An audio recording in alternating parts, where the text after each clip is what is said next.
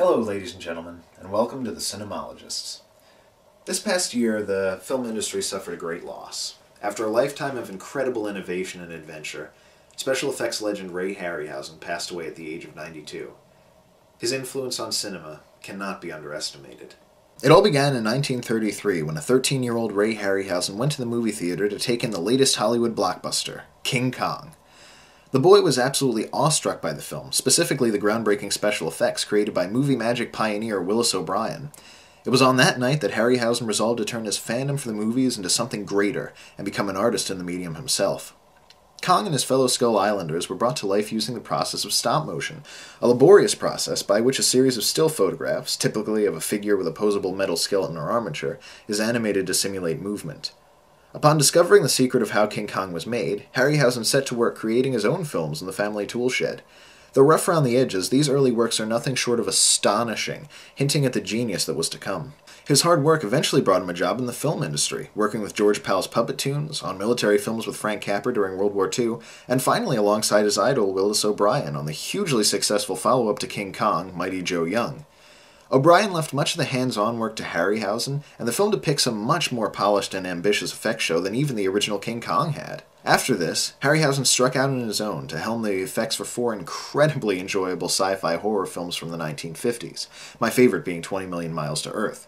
This is due to its lead character, the tragically misunderstood alien monster, the Ymir. Harryhausen's animation prowess shows a vulnerable and sympathetic creature out of its element, in a world where it simply cannot coexist with its surroundings. It's this added complexity in the animation that lends the film a depth that a typical B-movie plot might otherwise have glossed over. From here, Harryhausen's filmography grew more epic with each project. Greek myths, prehistory, Jules Verne and H.G. Wells adaptations, cowboys versus dinosaurs, nothing seemed impossible for Harryhausen and his incredible dynamation process, which is what his blend of stop motion and other special effects trickery was dubbed in marketing. Although he never directed any of the feature films for which he is so well known, his creatures remain the stars. They could be funny, scary, complex, charismatic, mysterious, whatever the story called for. These animated creatures were unforgettable to behold. And thankfully, Harryhausen's work hasn't gone unnoticed. He's received countless accolades, including an honorary Oscar, and the debt so many younger filmmakers and special effects artisans owe to him has been referenced time and time again. Some people say Casablanca or Citizen Kane.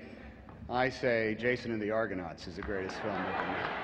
Furthermore, even in an age of cynicism and digital mush, young people are still discovering and enjoying Harryhausen's work. While some of his creations show incredible realism, Harryhausen himself never sought total realism in his special effects.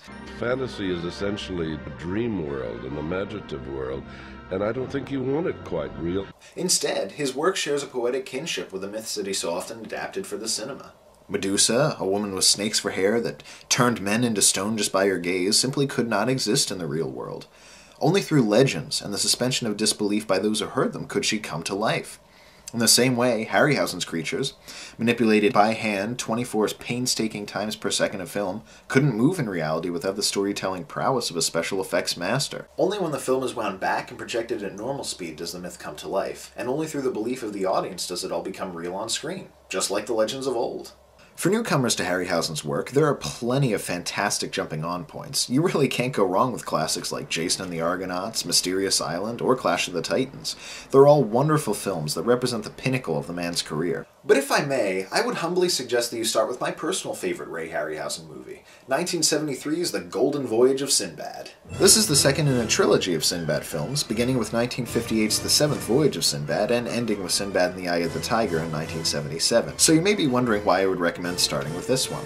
After all, you don't watch The Empire Strikes Back before Star Wars, or The Two Towers before The Fellowship of the Ring. Well, in the case of Sinbad, these three films are entirely standalone features. The casts are completely different, there's no real story continuity to speak of, and aside from Harryhausen and producer Charles H. Schneer, the only name associated with all three films is that of the legendary sailor himself. With all that said, both films are great fun, and I definitely recommend them, especially Seventh Voyage, but you don't have to have seen them in order to enjoy The Golden Voyage of Sinbad. And enjoy it you shall, because it is a blast. There's an exciting story, a fun cast, a cool villain, exotic locales, and of course those wonderful, wonderful creatures. It's the perfect adventure movie to watch on a Saturday afternoon with a bottomless bowl of popcorn. Except no substitutes. As for the plot, it's your classic fantasy tale. After discovering a golden map piece to the magic Fountain of Destiny, Sinbad is tasked by the mysterious vizier to sail to the fountain's location on the lost continent of Lemuria. But it won't be easy for the heroic sailor, as an evil sorcerer named Korra also desires the powers of the fountain, which include youth, a shield of darkness, and a crown of untold riches. And so, joined by his faithful crew, the vizier, and the slave girl Mariana, quite literally the girl of his dreams, Sinbad sets sail to face Korra in an undiscovered country of hostile natives and deadly giant monsters. With a simple setup like that, there's plenty of room for Harryhausen to work his movie magic, and the screen is jam full of whiz-bang effects, mythic creatures, and plenty of non-stop action. Compared to the storybook visuals in the seventh Voyage of Sinbad, the look of this film is gritty and natural, drawing the audience into the universe and helping a great deal to suspend disbelief when the fantasy elements appear. Now you may be wondering why, out of all his varied and wonderful films, I would single out The Golden Voyage of Sinbad as my favorite Ray Harryhausen movie, and the reason's quite simple. It's the Ray Harryhausen movie that I would enjoy the most, even if he didn't do the special effects for it. In other words, the creatures and effects are a big part of why I love the movie, but they're just that, a part of why I love the movie, and a lot of that comes down to great casting. Speaking of, what better place to start than with the titular sailor himself? More so than Kerwin Matthews before him and Patrick Wayne to follow, John Philip Law is for me the definitive cinematic version of Sinbad. Dark, handsome, clever, windblown by the squalls of an ancient Arabian sea, and always ready for action, with a turban as iconic as Indiana Jones's fedora or James Bond's tuxedo. That is how you do Sinbad on screen. For those familiar with Law's stoic performances in Barbarella and Danger Diabolic, you might be surprised at how laid back and natural he is here, really selling the down-to-earth and well-traveled persona of an experienced sailor. Every voyage has its own flavor. The film's main heroine, the mysterious slave girl Mariana, is portrayed by Caroline Munro. Though her character is typical of most female roles in this type of film, Munro's lovable personality shines through and adds a lot to the movie. Now, any fantasy film worth its salt has got to have a good villain, and this movie delivers in spades. The antagonist here is Korra, played by Tom Baker, a sorcerer with a formidable mastery of the dark arts. Menacing, determined, and always a real threat to our heroes, Tom Baker haunts the screen with his intensely weird eyes and deep voice, always chanting some kind of despicable incantation. Oh gods and demons of darkness, rid me forever of this enemy who stands between me and my destiny. In fact, Korra's use of magic really sets Golden Voyage apart from the other Sinbad films. In the seventh Voyage of Sinbad, the evil magician's powers are vague and undefined, without any real consequences involved in his spellcasting, making his abilities seem more godlike and therefore hard for us as an audience to understand. In this film, however, Korra's magic has both limitations and consequences. When he calls upon the dark arts, it drains his life away. This rule of magic is very important story-wise because it gives his character a clear and desperate motive for wanting to find the fountain and its prize of youth. It also helps to define the limits of his powers, making him a more human and thus interesting villain. Then there's the Vizier, played by Douglas Wilmer, the disfigured monarch who tasks Sinbad with a great adventure. He spends most of the film in a golden mask, and though it's a simple touch, I always thought his character's look gives a sense of majestic mystery to the film, and the culmination of his character arc, which I won't spoil here, is what makes the ending so satisfying for me. The amiably fun crewmen aboard Sinbad's ship round out the entertaining ensemble. Don't worry, I always trust in Allah. But tie up your camel.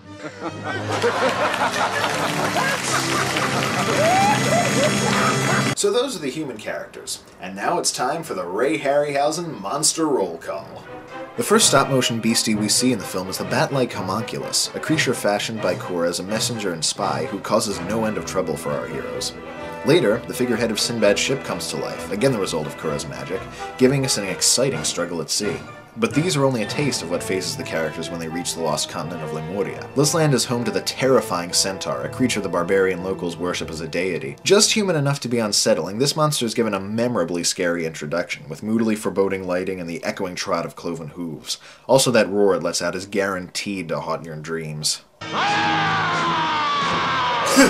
One of my favorite monsters is the Griffin, defender of the Fountain of Destiny. I've always thought the look of this mythical creature, half bird and half lion, was a cool one, and seeing Ray Harryhausen bring it to life as a heroic beast is a real treat. Korra's villainy factor is also ramped up when he disables the creature in its fight against the centaur. The most impressive monster, however, is a six-armed statue of the Indian goddess Kali. In this scene, it starts off looking like Korra is going to battle Sinbad himself, but then this happens. Death, Kali. Death to our enemy.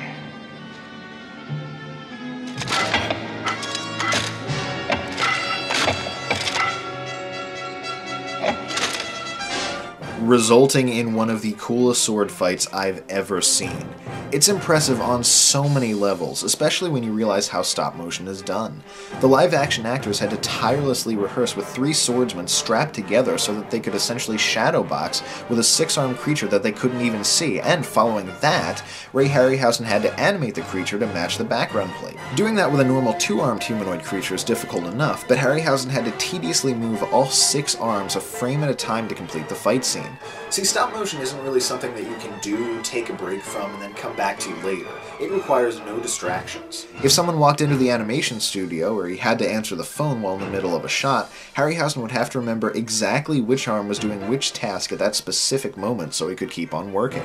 The amount of complexity that went into this sequence is astounding, and it's truly the mark of a master when it looks this fluid and seamless. For me, the Kali duel ranks right up there with the skeleton fight from Jason and the Argonauts as one of Ray Harryhausen's best action sequences. But, however magnificent the monsters are in Golden Voyage of Sinbad, we can't forget the other great special effects either. The film's miniature sets open up the $980,000 film considerably, especially in the underground temple scene and most memorably in the Fountain of Destiny, a location realized extensively with miniatures. It's also interesting to note that this is one of the few Ray Harryhausen movies not to feature a creature battle as its finale. Instead, Sinbad's fight with Korra and his Shield of Darkness, a special effects showcase to be sure, caps off the film. This is a good example of what I was talking about earlier, with regards to why this is my favorite Ray Harryhausen movie.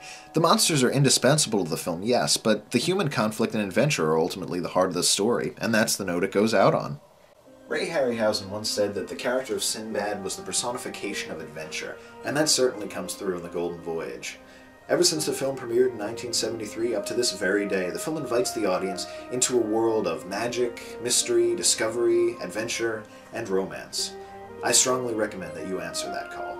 This has been Joel Davidson for The Cinemologist saying, see you next time.